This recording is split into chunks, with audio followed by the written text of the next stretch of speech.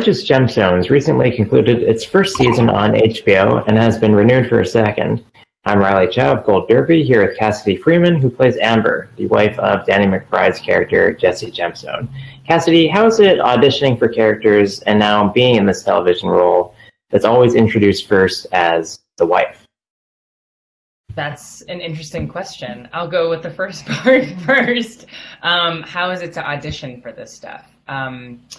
It is, I find it really exhilarating to audition. I know a lot of actors don't like auditioning. They think that it's kind of a pain. It is. It's stressful, and it's like, emotional sweat inducing, which we all know smells worse than regular sweat. And it's always an opportunity to hear the word no. So that's never fun. But the opportunity to learn this kind of work, go into a room and play with people like Danny McBride is kind of, to me, a huge opportunity. And I love auditioning as much as I hate it. I love it. It's a kind of equal part. I think that it's an important part of the process. I think it's important to hear the words out loud and to know kind of who you're going to be hanging out with a little bit. This is a lot of times this is a big part of your life that you are committing to, and usually you have to move as well. So that's also something to keep in mind. And the audition process kind of gives you a vibe of what to expect a little bit. And I hope that like if the job wasn't right, that my instincts would be like, no, not doing that. So that's number one. That's how it is auditioning for stuff like this. It's also like really exciting, and oh my gosh, like life could be different after today. And how is it being the wife? It's funny. I mean, Amber is definitely a wife, and she's definitely plays a role, but I don't think of her that way. I think of it as like a pretty badass female character in a really incredible show.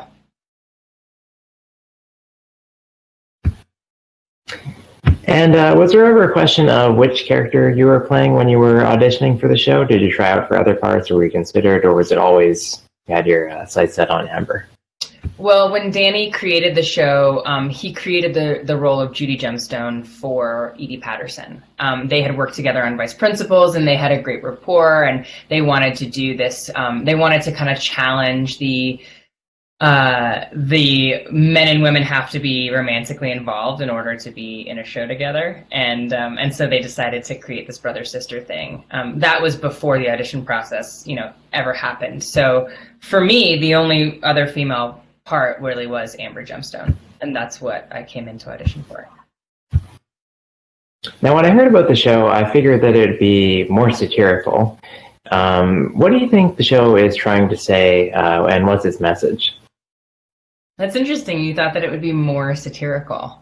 Like what do you mean by that? I thought that it would be kind of really poking fun at the televangelists, kind of going much harder about that. Whereas, in the early episodes, it's largely about Danny McBride trying to track down this guy who has been extorting money from him. Yeah. I had the benefit of sitting next to Danny and most of our cast PCAs to hear answers to questions. So my answers are kind of out of their mouths, and I can't take full ownership over them. But, I think a lot of people, first of all, expected this show maybe to be a bit more satirical, as you say, to be a bit more poking fun specifically at televangelists, not necessarily trying to take anyone down, but sort of like highlighting the humor of something that is other. At it because none of us live in that world. But this show, I think, takes a bit bolder of a step. And instead of just trying to make fun of something that is make funnable, I think that it attempts to use televangelism as a vehicle to highlight maybe a bigger issue or a bigger thing to talk about, which is hypocrisy.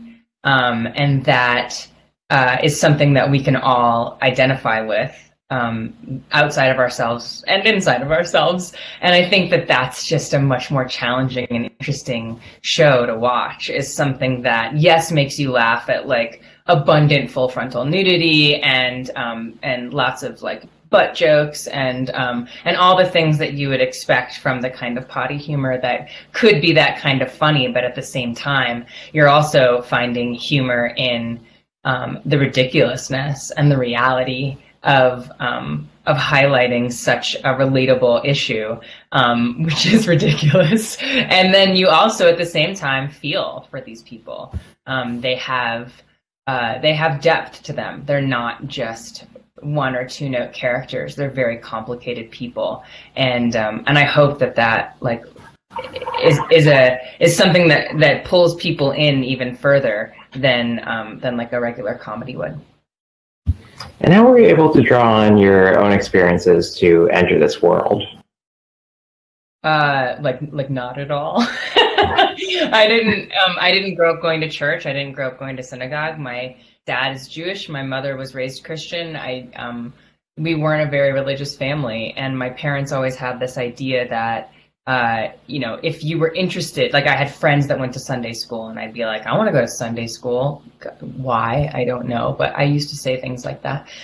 And my parents would be like, yeah, go experience it. I've only been to like 500 bar mitzvahs in my life, between the age of 5 and now. So I've experienced these places of worship. I've experienced people in worship. I've never experienced megachurch televangelism to that degree. I've maybe seen it on television, or on YouTube videos. So I think that, and I'm glad for that, not for my own life, but just for the process of this show. I don't want to be mimicking anyone. I also kind of want to find the truth in these people, and I don't think that lies in necessarily their church going selves. I think it lies in who they are, and that's more interesting to me. But I didn't have a lot of like life experience lending me to this character, specifically in her religion. Now, I understand that you deliberately didn't go out to these mega churches for research, but what have you heard from them?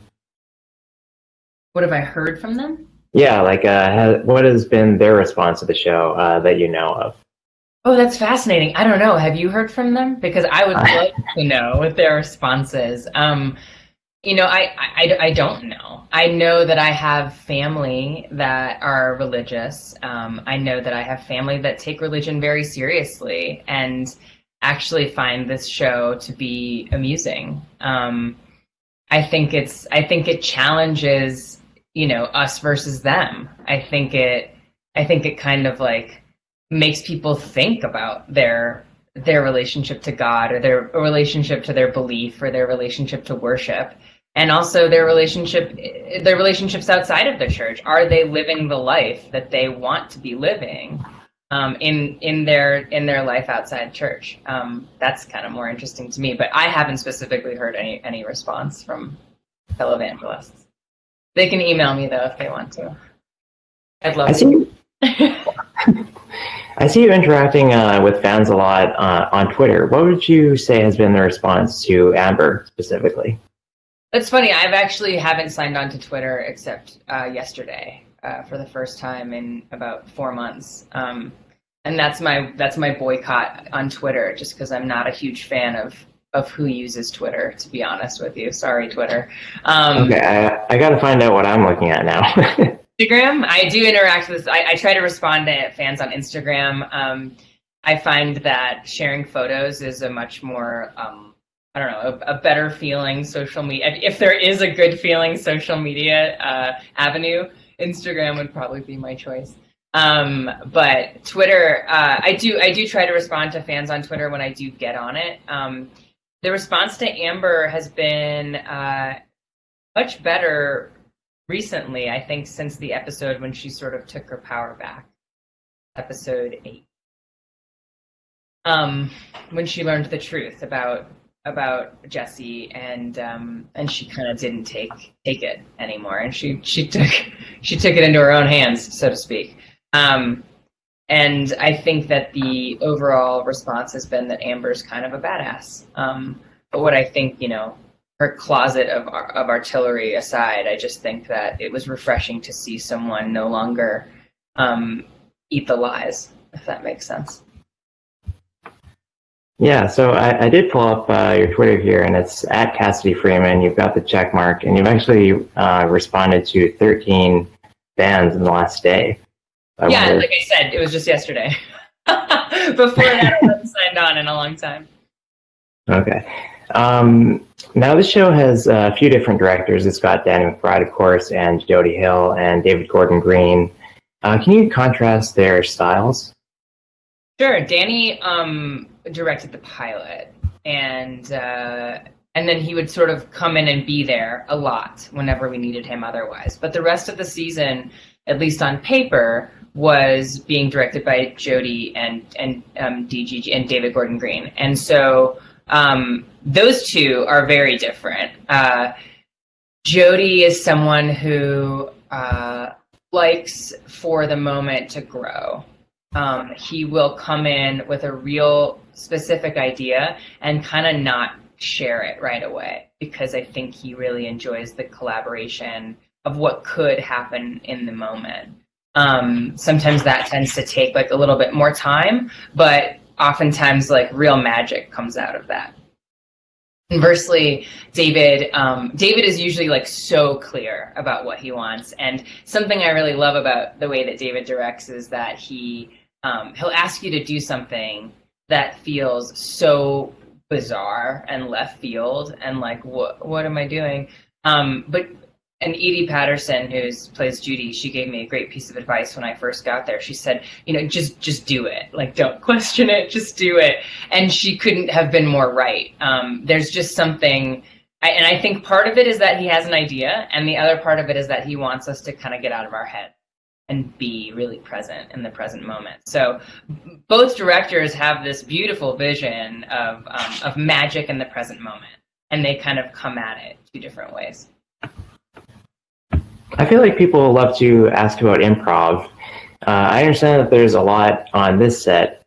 Can you tell when some improvisation is going to make it into the show, and are there certain people whose improvisations make it into the show kind of all the time? Yeah, I mean, some people just have a pure talent for it. Sometimes it gets really inspired between two people. Edie obviously has an incredible ability to do that kind of improv, and she and Danny together also have a great chemistry, and then they kind of allow everyone else to sort of come in and add what they will. Adam is obviously an incredible comic. Tony is an incredible comic. Tim Baltz is like this super secret ninja comic, and sometimes we'll go off on a tangent and we'll all know that like that's probably not going to make it in. But when something feels really awesome when it's improv, we all sort of have this understanding that we should probably do that a couple more times, that's something that's probably going to be in the script or make the cut. But truth be told, you never know at the end of the day. And I wouldn't say that there's anyone who's like any one actor whose stuff always or doesn't. I think it's kind of what works for the moment. And what's really cool about having the freedom to do that kind of improv is that you may not even know what would work in the moment. And you might think like, oh, remember that thing that so-and-so said? That was so funny. That's definitely going to make it in. But like for whatever reason, it doesn't work. And to have options is really, I think, to have options probably drives our editors insane. But it also gives them maybe a sense of freedom to craft what will truly work for the scene, which is the most important thing. And where are you with season 2 right now? It's being written currently in Charleston. I'm not. Do you know when you're shooting it? Probably about the same time next year. We'll probably go back sometime in February or early March and start shooting. And how do you find it working on shows these days where The show might put out 6 hours of content. Previously, you were on Smallville for years, making maybe 16 or 18 hours of content a year that might take up a lot more of your year. Do you like having the stability of a job that you'll be at for most of the year, or do you like having the freedom to kind of jump around? I look at every job. I mean, I look at every job as an incredible opportunity to work. But I prefer the shorter seasons. It means that there is less content, but it also means that you get more life, around it, and there's more opportunities to be creative in other ways. 9 months of work for 22 episodes of television, it's a lot of work. It's a lot of work on the crew. It's a lot of work on us, especially if we're not living where we live. I like to move to a different city, to do that work. It's an awesome opportunity. I was so grateful for it, and I wouldn't trade it for anything. But this show allows me to still have a home base and have sort of like a consistent life outside of that. So to me, that's kind of the best of both worlds. All right, Cassidy. Well, thanks very much for taking the time to chat. We're coming up on award season, Golden Globe, SAG. Hopefully, Danny McBride can cash in on his IOU for Vice Principals. And we look forward to seeing you in whatever you have coming up next. And to our viewers, this is probably the first of many interviews we'll have with television actresses and actors this season. And thank you for those really thoughtful questions. I just want to say those were awesome. I appreciate it.